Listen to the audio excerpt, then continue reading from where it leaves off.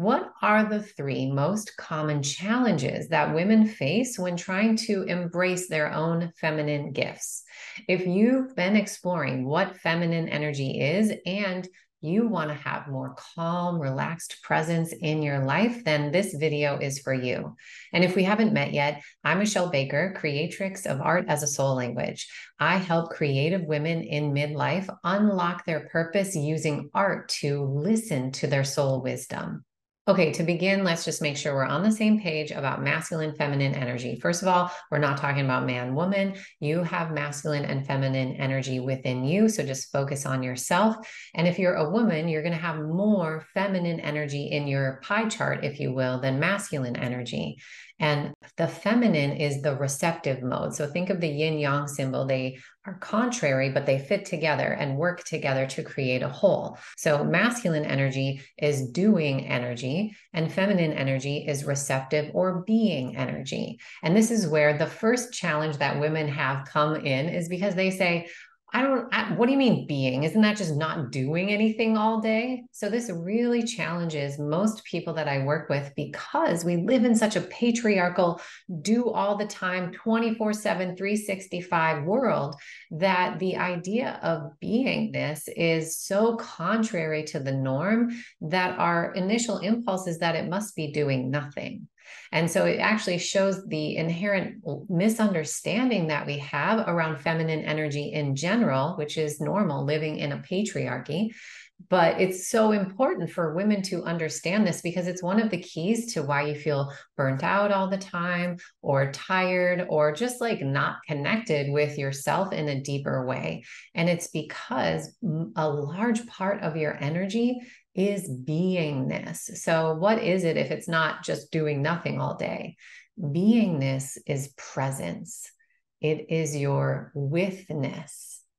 So I want you to think about if you're feeling like really sad or emotional, who would you rather call? A friend that has a lot of presence. They're able to just listen and breathe with you and maybe cry with you. Would you rather have that? Or would you rather have somebody that's like, okay, I'm going to take you shopping. Let's go to the mall, right? So presence and beingness and withness is a beautiful quality that we can offer to people, especially when they are in a state of emotion. So therapists and healers bring this presence into our culture and into our lives. And it's something that's so valuable to have, not only with yourself, but then it's also a gift that you can give to others. As a mom, I'm also thinking of what it's like for my daughter. If she's sad and she's crying, she comes to me for comfort because I am the be with you person. And my husband, being a strong masculine man, is the fixer, so he's more likely going to be like, do you need an ice pack? Right. And they're both beautiful. They're both complements to each other. But when we are missing the beingness and the presence, we are missing the ability to be with ourselves.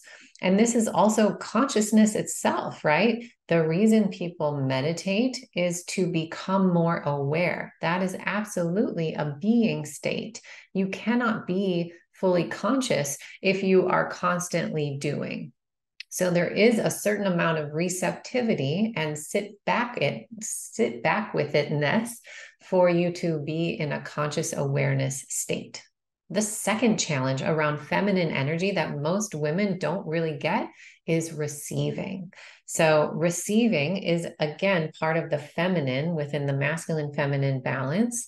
And receiving doesn't just mean like, yeah, I can receive compliments. It's deeper than that.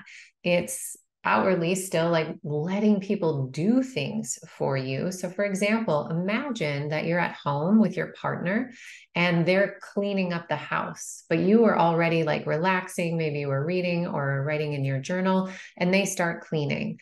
Would you be able to continue to enjoy your downtime and allow them to clean up the house without joining in?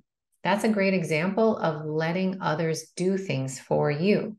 Or somebody volunteers like, hey, I can take that to your car to the shop for you, or I can do this for you. Could you actually easily and gratefully allow them to do it without getting guilty or weird feeling or having a tally in your head about how you're going to have to do something for them later to make it even. This also, the receiving happens on a food level. When you eat your food, do you actually get into a state where you are receiving the nourishment? Do you slow down enough and digest enough and allow yourself to be present with what's happening enough to actually allow the food to be absorbed by your body? And that ties into energy itself. Are you able to allow energy to come into your body? Do you take in what's around you, like from the earth? You can absorb the earth's energy and fill yourself up, but do you take the time to do that? Or do you have sort of like a wall up around you that doesn't let anything in? And most important, this leads to spiritual receiving and nourishment, because all of those forms of receiving are really a small microcosm of your ability to receive support from whatever your spiritual source is, God, universe, spirit, source, whatever you call it. Receiving means that we're able to trust and allow ourselves to be guided by something that is bigger and wiser than we are. And if that feels challenging to you, or maybe you're like, yeah, I do want that, or I do that, but I don't receive compliments from other. It's unlikely that it's the case that you can in one place and not in another. So it's important to really get crystal clear on this. Like, how much am I able to allow myself to be guided instead of feeling like I am all by myself or the one that's running the ship? And that leads to the third challenge that so many women have with reclaiming and embracing their feminine gifts is trust. This is inherently a feminine quality, the ability to trust, because it again is passive and receptive. And most women that I work with, at least, really struggle with trusting. And that's because of their own past experiences. It's not because they're just mean or bitter. It's because they really have found experiences in their life where they were not able to trust people. But the inability to trust causes a wall to come up around us. And that feeling like, oh, I've got to do it all myself. It's all on me. I don't have anybody else, means that we're really not open to trusting and receiving. And going back to the spiritual lens, trust on the spiritual level is so important to being aligned and feeling connected and not feeling like everything is on our backs.